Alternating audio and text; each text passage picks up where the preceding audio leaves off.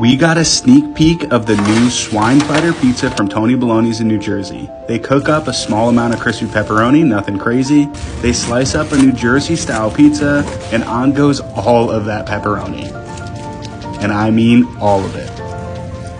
And he doesn't stop there. This madman pours the bacon grease into their creamy ranch, shakes it up, and drizzles it all over. Told you he was a madman. Oh.